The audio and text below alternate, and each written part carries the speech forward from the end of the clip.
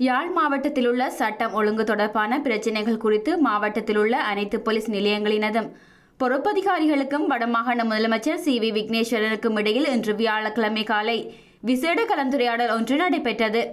இந்த கலந்துரையாடல் வடமாகாண சபையின் கேட்போர் கூடத்தில் நடைபெற்றது.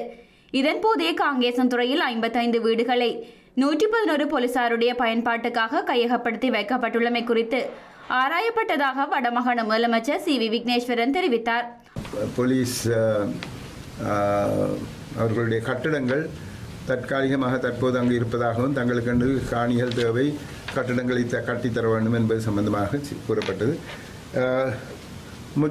மொத்தமாக பார்க்கும்போது யாழ்ப்பாணத்தில் முன்னேலும் பார்க்க பிரச்சனைகள் கொஞ்சம் குறைந்து இருப்பதாகத்தான் தெரிய வந்துள்ளது.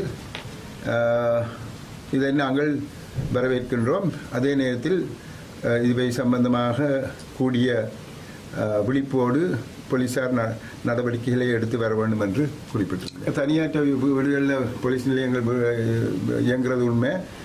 அவை சம்பந்தமாக நாங்கள் அரச காணிகளை தேடிக்கொண்டிருக்கின்றோம். உதாரணத்துக்கு கேகேஎஸ்ல காங்கேசன் துறையில் 50 வீடுகளில் ஒரு 111 பேர் இருக்கிறார்கள் என்று கேள்வி. இப்போ 111 பேருக்கு 50 வீடுகள் எடுக்க வேண்டிய அவசியம் இல்லை, அதை குறைக்கலாம் என்றும் நான் இப்பொழுது சுட்டி காட்டினேன்.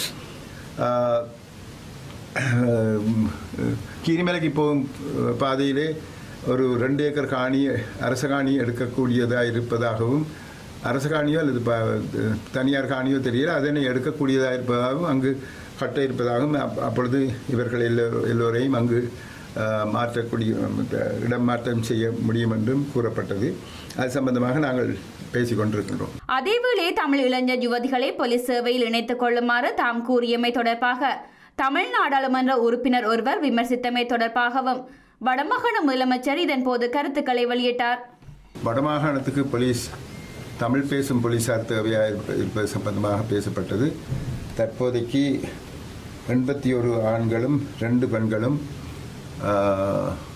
புதிய போலீஸ் அலுவலர்களாக வடமாகாணத்துக்கு அனுப்பப்பட்டதாக தெரிவிக்கப்பட்டது. ஆனால் எங்களுடைய தேவை எத்தனையோ மடங்கு கூட என்றாலும் தற்போது இது நடைபெற்றுள்ளது. ஒரு பாராளுமன்ற அங்கத்தவர் இனத்துக்காக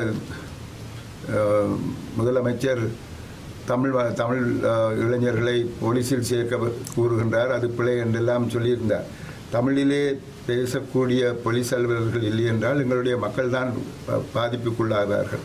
ஒரு போலீஸ் நிலையத்துக்கு சென்று அங்கு ஒரு முறைப்பாடு செய்வதானால் தமிழ் தெரியாதவர்கள் இருக்கும்போது ஒரு தமிழ் தெரிந்தவர் வர வரைக்கும் காத்து வைத்திருப்பார்கள். சில நேரத்தில் 3 மணித்தியாலும் 4 மணித்தியாலும் காத்து கொண்டு இருக்க வேண்டியிருக்கு.